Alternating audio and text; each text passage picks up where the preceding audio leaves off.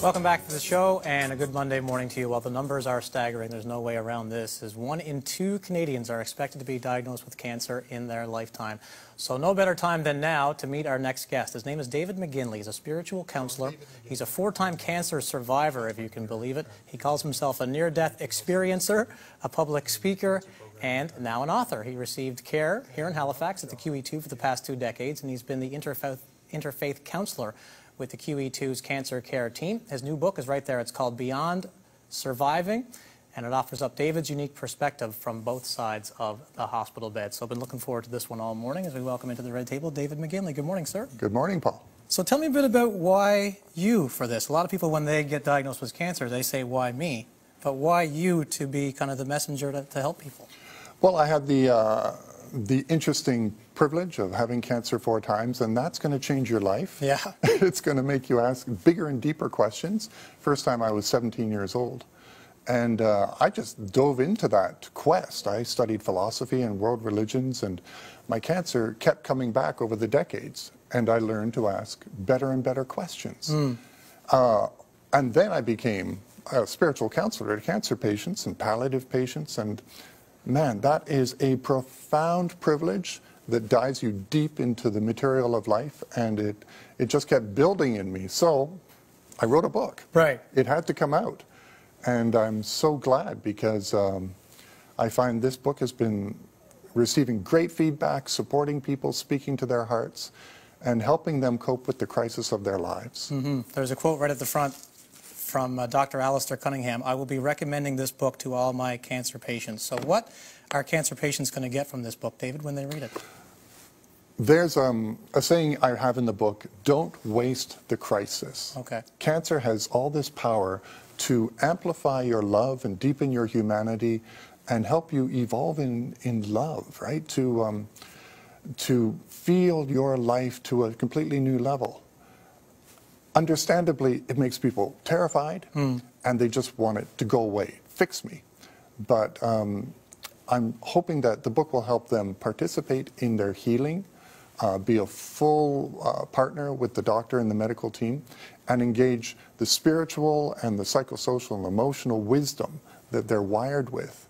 Because evidence shows people with vibrant, healthy spirituality and good relationships, right, or are able to doing that homework, they cope better, and they have less side effects, and they tend to exceed doctors' prognosis when you have an incredibly serious diagnosis.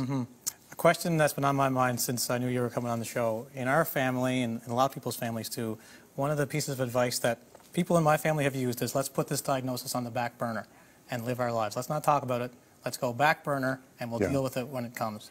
What do you make of that strategy?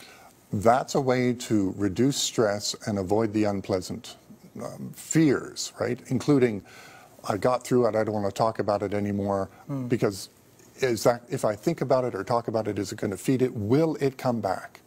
That's a big reason why people just want to avoid it. Yeah. There's been a fantastic national report put out by the Canadian Partnership Against Cancer. They looked at over 33,000 cases and found that the #1 challenge, not only when you're going through cancer, but afterwards, is physical recovery from the treatment. 8 out of 10 people find that the big challenge. And 7 out of 10 people say the emotional homework just won't let me go. I continue to worry about recurrence and wrestle with what cancer has done to me, the threat it is. Well, that's an opportunity for growth and engagement, to feel your life to a new level, to repair relationships, to follow your dreams, to be authentic in who you are. Let's not waste the crisis. Let's use it. Because the goal I find at the end of life is not to be good or holy, because no one's going to make that. The goal is to be real and authentic. And you can use struggle and suffering and crisis to become more compassionate, feel your life to a whole new level, repair your relationships. That's spiritual homework. And to become love itself, right? And I don't say love as an emotion. I'm talking about love as the highest state of consciousness. That's the goal of the book, to help you become love. Imagine. Now, why do we need this kind of diagnosis as humans, though, to start to do that? because nothing kicks us out of complacency like a crisis. Right. And I'm afraid now with the new reports, 1 in 2 people will be facing cancer. So all of us are either going to be having cancer or supporting someone who has cancer. Right. We tend to spend a lot of energy avoiding ourselves in life. Very few of us are deeply present in the moment. So that awakening usually comes through a crisis. And if it's not a health crisis, it's a financial crisis or something. We're always pushing our authentic, deep life away, even while we're trying to grasp for it and live a happy life and a meaningful life. I'm afraid that a crisis like cancer is one of the fastest ways to accelerate that process. Interesting stuff. There's no doubt about that. Thank you very much for your time this morning. I wish I had a half an hour to talk to you, but we got to go to commercial break. The name of the book, Beyond Surviving Cancer and Your Spiritual Journey. Yeah. And this is in support of the QE2 Health Sciences Center Foundation to 15% of net proceeds. Go directly to support cancer patients. There's David McGinley right there on Global News Morning here at Global Halifax. Beyond Surviving, davidmcginley.com, also on Twitter and on social media as well. Thank you very much. Appreciate the time. Pleasure. In New Brunswick, they were expected to get the bulk of the